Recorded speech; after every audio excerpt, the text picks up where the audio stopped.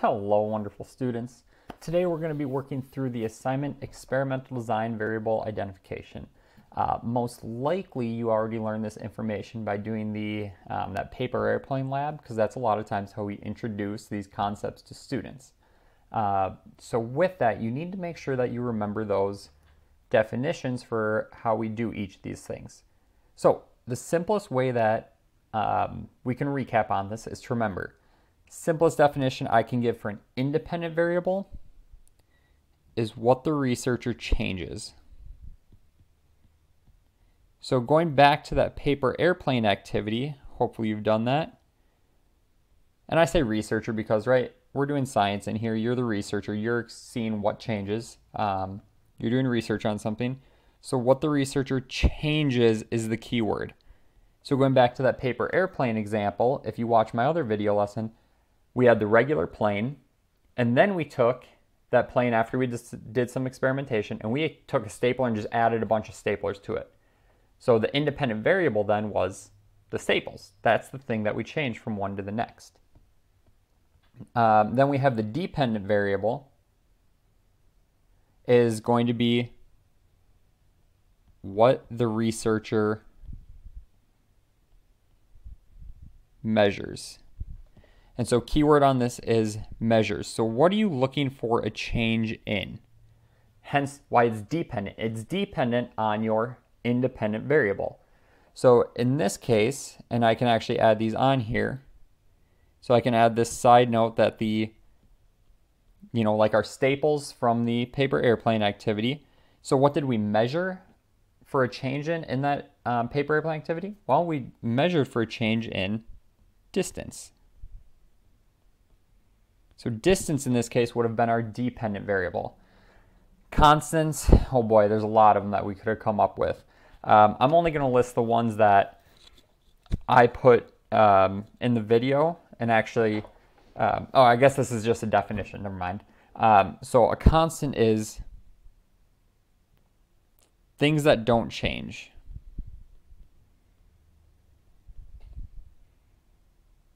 Or things that you keep the same.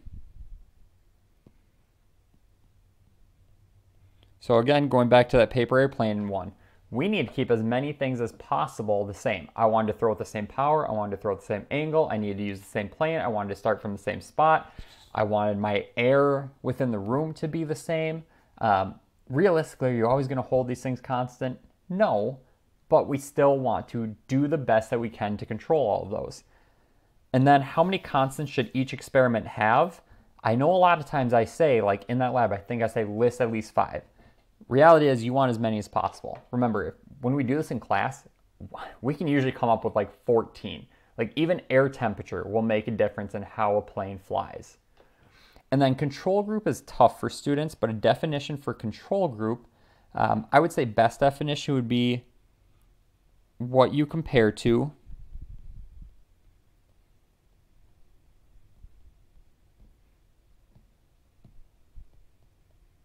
and then a lot of times I like to kind of call it what's the normal of something? What's the regular?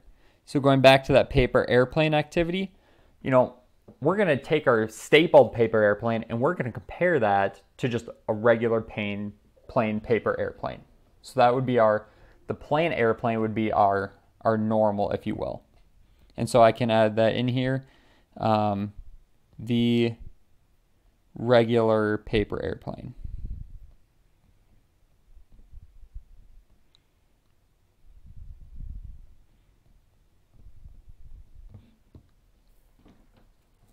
So now, continuing on, this assignment is just going to give us 4 other experiments, right? Not everything is about paper airplanes.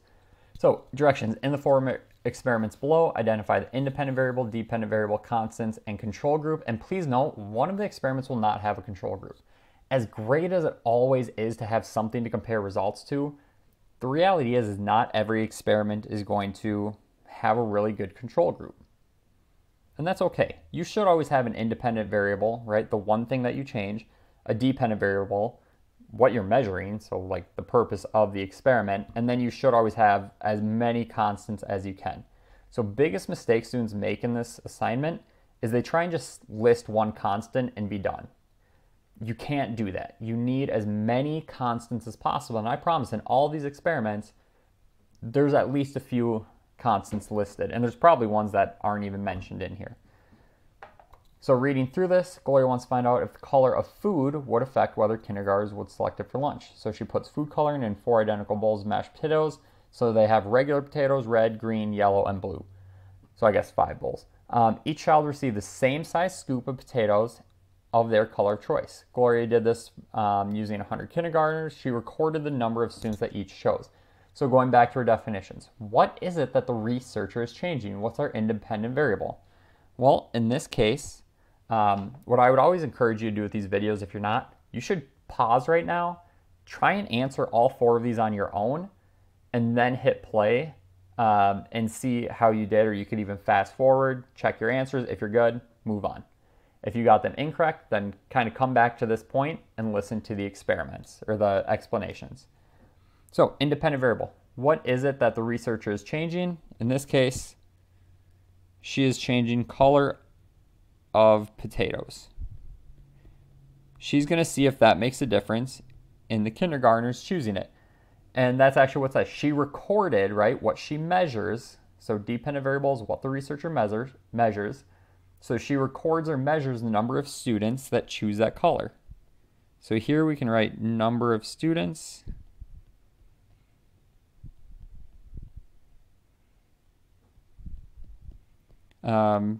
choosing a color.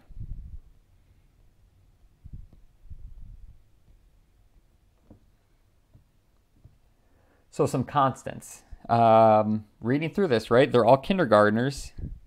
I think if you start getting into high school, some people might be a little creeped out by the colored potatoes. So she used all kindergartners. Probably the same size scoop. I tell you what, she starts offering larger scoops for one of the colors. I'm going to be picking that one. So she's going to give the same size scoop. Same teacher's giving them out, right? Picture if your favorite teacher like me was giving out potatoes, that's probably the color you're going to choose over another one. So those are some examples of constants. So you got to think, okay, what else could affect these results?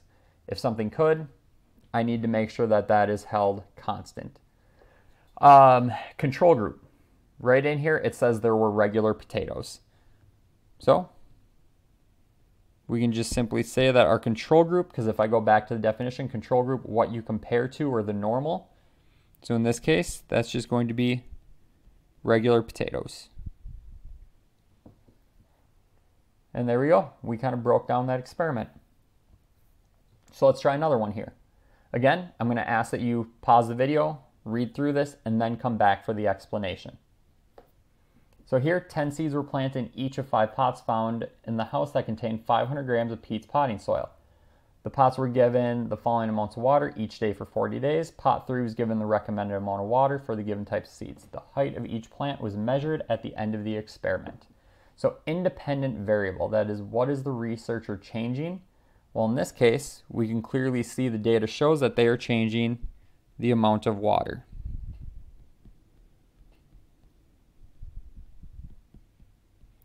What are they measuring a change in? Our dependent variable? They are measuring a change in the plant height. So does changing the amount of water given affect the plant height? What are some constants? Again, I know constants can be challenging, but if we read through this, 10 seeds right away, so they use 10 seeds, right? If you put a different amount of seeds in, that could change how high the plants grow. They were all given 500 grams of soil. Because picture if you only put a little tiny bit of dirt in there, that's going to affect how high a plant grows, so you got to hold that constant. Water was not a constant because that was our independent variable. Height of each plant was recorded. So these are probably the only 2 that are really given to us in this problem. You could probably argue that they use probably put them all in the same kind of pot because, you know, if you use a small pot versus a larger pot, that could affect the results. And then the control group is a tough one here.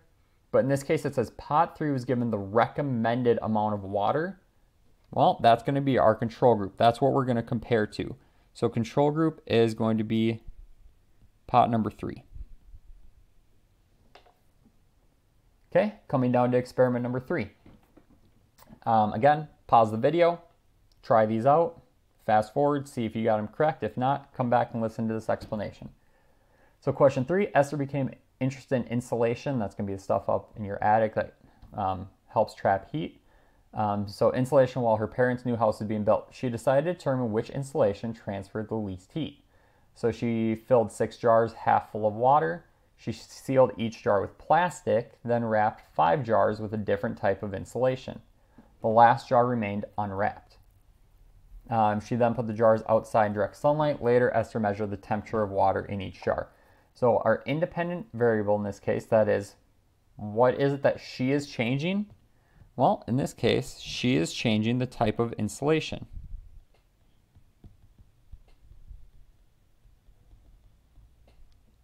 What is she measuring for a change in? She is measuring or recording the temperature. What are some constants that she used here? So we can assume that she's using same type of jar.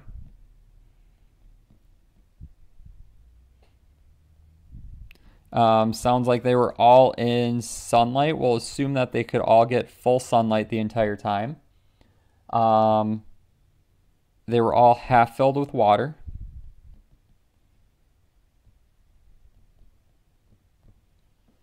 Let's see, anything else in there? No, I think that's probably about right for all of them. And then our control group, that is to basically see, the effect that insulation has, it actually says that the last jar remained unwrapped. So this would basically be if, okay, what if our house put no insulation? So she's testing the effectiveness of insulation. So in this case, your control group, that is your normal or what you're going to compare to, is the unwrapped jar. So the jar with no insulation.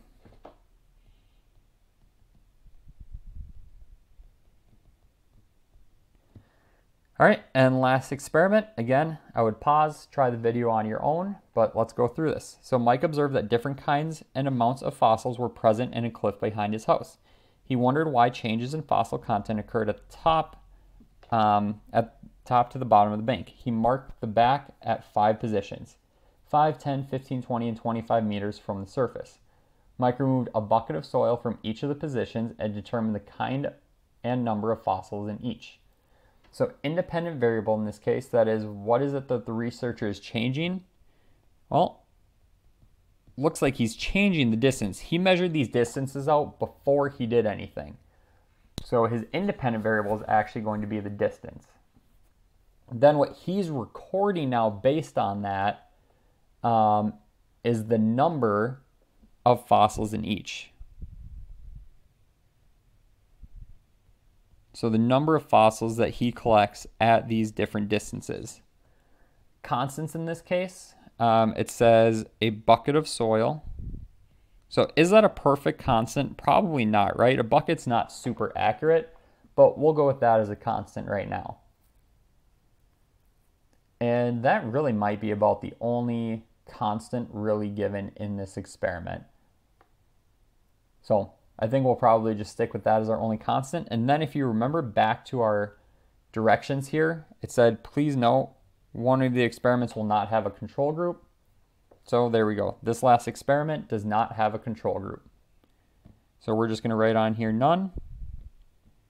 Hope you found this video explanation helpful. As always, reach out if you have questions, and thanks for learning.